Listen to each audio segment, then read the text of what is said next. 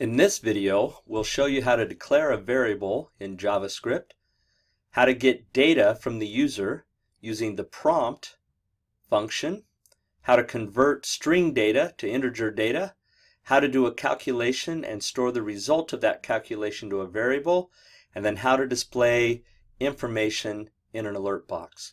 So let's go ahead and get started. Let's open up Visual Studio Code. And once you open up Visual Studio Code, click on File, Open a Folder. And by opening a folder in VS Code, this allows you to go and say, this is the directory where I'm going to do most of the work, and so show me all the files in that directory. I'm going to go ahead and click on a directory called Practice Files. You can have any directory you want. You can even go make a brand new directory by right mouse clicking, New, Folder, My Practice Files. And maybe this is where you're going to put your data, so you could choose that folder, My Practice Files, and click Select Folder. And there's nothing inside of that folder yet. Let's go ahead and close this. So let's go ahead and make a JavaScript file. The way we can do that is by clicking File, New File, and let's go ahead and save it. File, Save As, and let's go ahead and give it a name. We'll call it grader.js for JavaScript, and grader as in we're going to grade something. Click Save, and it will now change that file and change the name on it, and this is where we can start typing our JavaScript. Now, what we want to do in this JavaScript program is we want to be able to do the following. The program that we're going to write is going to prompt the user to enter a name, prompt for their quiz average, which is worth 5% of their final grade, homework average, 10% of their final grade, the score on their first midterm test, which is worth 20%, their second midterm, which is worth 20%, their final exam test score, which is worth 25%, and then projects 1, 2, 3, and 4, which are each worth 5%. We're going to ask for all that information, and then we're going to calculate what their final average was for this class that they're taking through the use of gathering all this data through JavaScript prompts. So let's go ahead and do that. First thing that I need to do is I'm going to need to create variables. If you take a look back over here and you see this information, we know that we're going to need a variable for the username, for their quiz average, their homework average. All of these different things are going to have to be stored somewhere in our system. So I'm going to go ahead and create variables for them. And I do that by using the var, which stands for variable. JavaScript is a loosely typed language, meaning we don't know the data type until the user types the data in. Now, in future versions of JavaScript, you're going to be able to strongly type, but right now, we're just going with loosely typed variables. When you create your variable name, you want to give it something descriptive of what you're storing. We're also going to use something called Camelcase. That allows us to keep the first letter of the first word lowercase and the second letter of, the second word, first letter, uppercase. For instance, student name.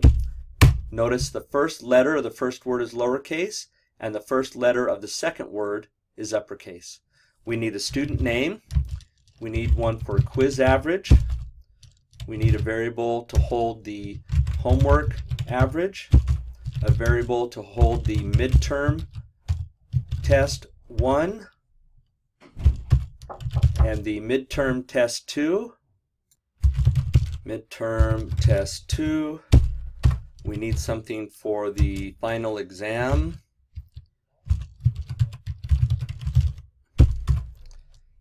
And we need things for project 1 score,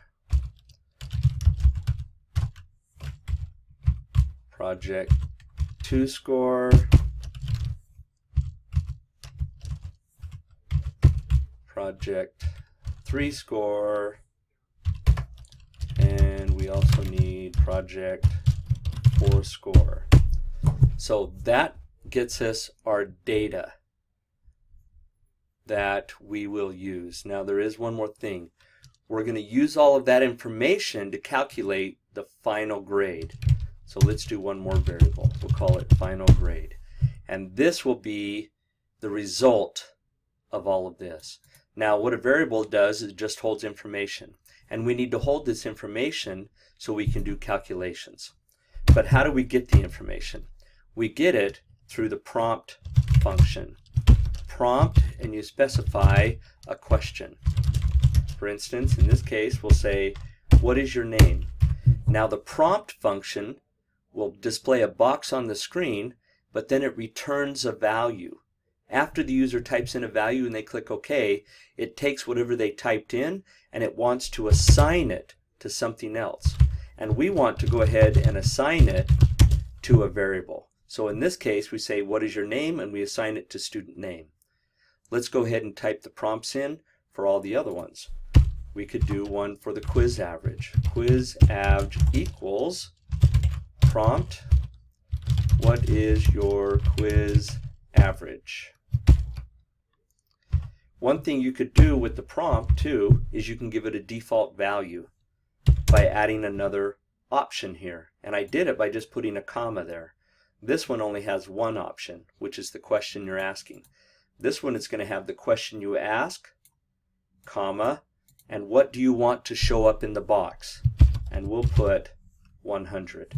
Notice that I put it inside of quotes, meaning that's a string. The value 100 is not equal to 100. This is an integer and this is a string. So what we want to do is turn the result of this string. So in other words, whatever they type in here, whether it's 100 or 90 or 80, whatever they type in, when they click OK, that's going to come back as a string value.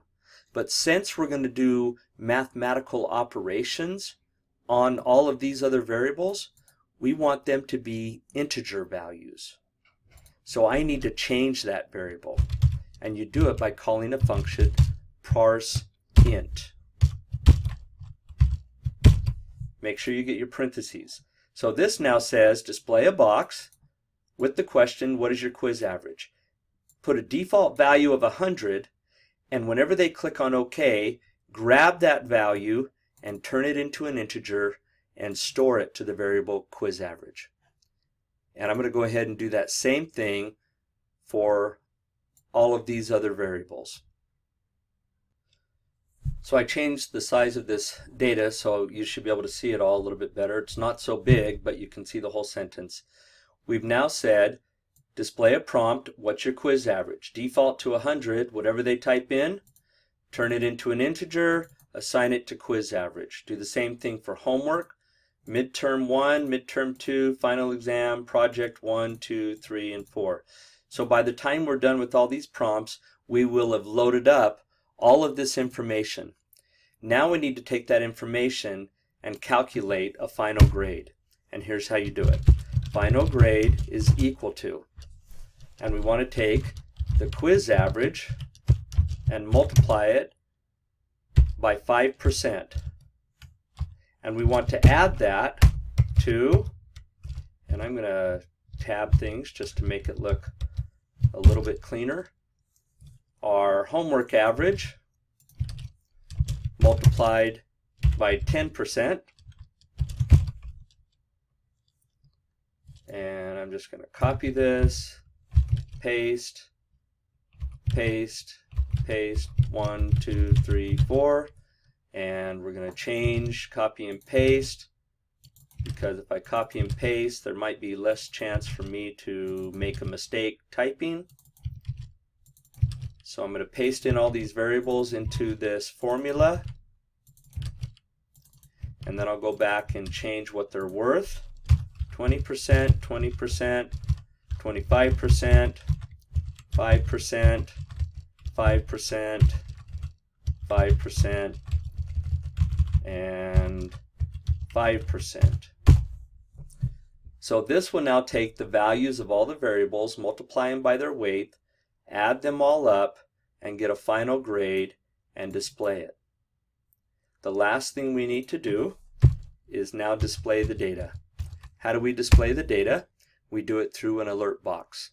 So we could say alert, let's display the student name, concatenation, which allows us to combine values. Earned a, in fact, let's just do earned, and then we'll concatenate the final grade and concatenate a percentage on there.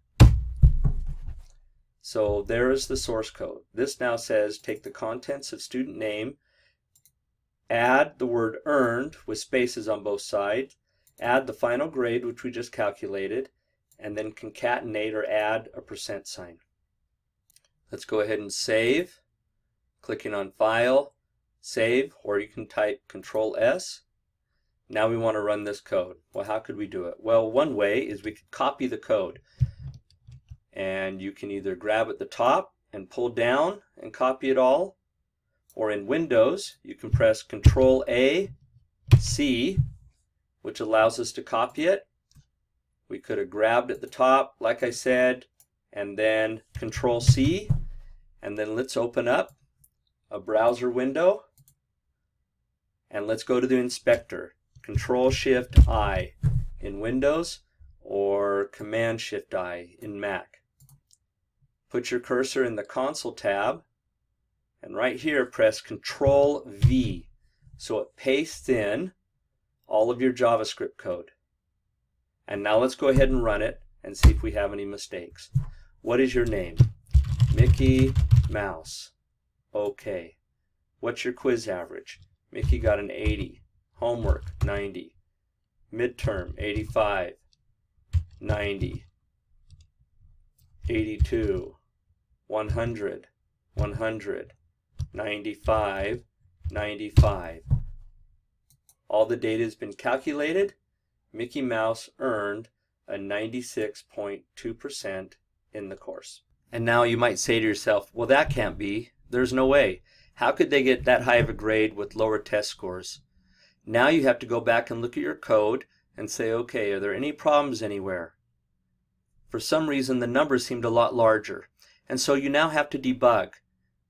We've looked at the variables. That's okay. We have our prompts. That's okay. Here's where we calculate the grade. Well, maybe there's a problem there because really that's the only place I could have made a mistake. And so I start looking at the percentages. 5, 15, 35, 55, 60, 90, 100, and 110. Oh, we have a problem right there. Our final exam score was wrong. So this is a way you can go back and debug just by going through the logic of your code. Go back to Visual Studio, change that to be 25%, File, Save All, Control A, C, or highlight it all and press Control C. Go back to here, paste in the code one more time, run it. Let's try again. Mickey Mouse, quiz average, 80, 90, 85, 90, 82, 100, 100, 100, and let's do 95. 88.25%, and that probably feels a lot better. So just don't trust your program's work. You need to make sure you debug them. But this is a way that you can write JavaScript, create variables, get data, convert data, do a calculation, display the data, copy all your JavaScript, come over to the inspector in the console window, paste your JavaScript, and run it, and then test and debug.